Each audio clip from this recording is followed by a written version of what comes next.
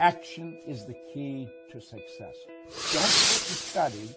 No amount of reading or memorizing will make you successful in life. It's the understanding and application of wise thoughts that count. Chapter 14 in this book is the impression of increase. Listen to what he says in this chapter. Increase is what all men and women are seeking. It is the urge of the formless intelligence within them seeking fuller expression. The formless intelligence, I see that as spirit. Spirit's all powerful and it's ever present. Spirit's all knowing. So I could paraphrase and I say, increase is what all men and women are seeking. It is the urge of spirit within them seeking fuller expression. He said the desire for increase is inherent in all of nature. It is the fundamental impulse of the universe.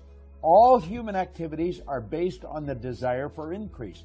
People seeking more food, more clothes, better shelter, more luxury, more beauty, more knowledge, more pleasure.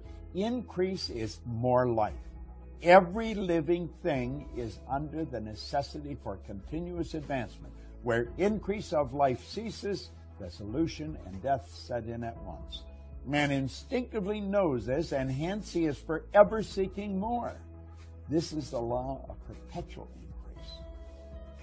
If you will practice this, you're going to find your life will change. Your life will literally change. Every person you come in contact with, make up your mind you're going to leave them with the impression of increase. Now, how do you do that? You compliment them.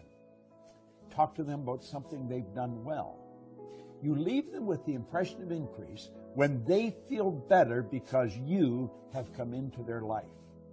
Give them something make them feel good about themselves. You see, there's so much good in every person. And if you're looking for it, you're going to see it. And when you do see it, you know what you're going to see? A reflection of the good that's in yourself. It's a beautiful idea. Make up your mind, you're going to leave everybody you come in contact with the impression of increase. He wrote this in 1903, a long time ago. It's still true. It always will be. It's Bob Proctor. Thank you.